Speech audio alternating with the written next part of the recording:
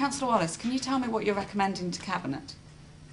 Well, the Council's ambitious for change.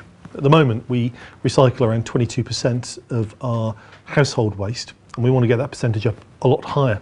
We've got a new contract coming in next April, and there'll be some changes to the way in which waste is collected, and that will drive up the percentage of waste recycled and composted to above 50%. We'll be one of the top performing councils in the country then. If it's approved, what will this mean for residents? Well, on one level, there won't be a great deal of change. We're still going to have the weekly collection of the black bags. We're still going to have fortnightly collections of the green boxes. But the difference will be the new process, the waste collector, will be able to take out the cans, for example, by a big magnet. So all that will go into the green bins will be glass, will be paper and cardboard too. I've been listening to what residents have been saying over the last few years. People really want us to recycle cardboard. We've listened to what people have had to say, and now the new scheme will be able to recycle cardboard as of April next year. Looking at the report, you did look at wheelie bins and fortnightly collections. Why did you decide to reject these options?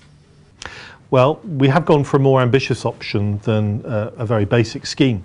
But I looked hard at the options of collecting separately kitchen waste and also garden waste at the same time. To bring in that scheme would have required wheelie bins and would also have required fortnightly collection rather than weekly collection. And everything I hear from people in Darlington, indeed around the country as well, suggests that is not a popular option with people, and I want this scheme to be accepted by the people of Darlington. So I'm not recommending that we take that idea forward. People are hearing a lot about making waste work at the moment. How does this new collection process fit into that strategy? Well, it's not just about recycling. People at the moment think that this approach is all about recycling, but it's not. It's also about how we can reuse and also how we can reduce waste as well, whether we're in the home or whether we're in our businesses or whether we're in shops.